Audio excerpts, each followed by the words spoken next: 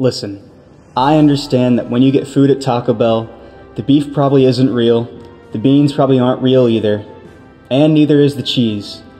But we don't go to Taco Bell for the ingredients. I love Taco Bell because after a long, hard night shift at FedEx Ground, where I'm tired as fuck, driving home at 4 a.m., I don't even have to Google if they're open or not.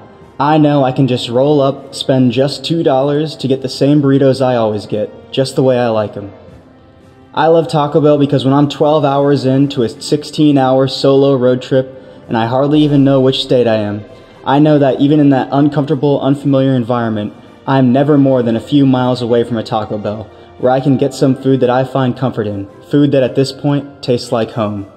The point is, whether it's 4 a.m. or 4 p.m., whether I'm in New York, LA, or anywhere in between, I know that for only $2, Taco Bell has got my back, and that's why it is my favorite fast food restaurant.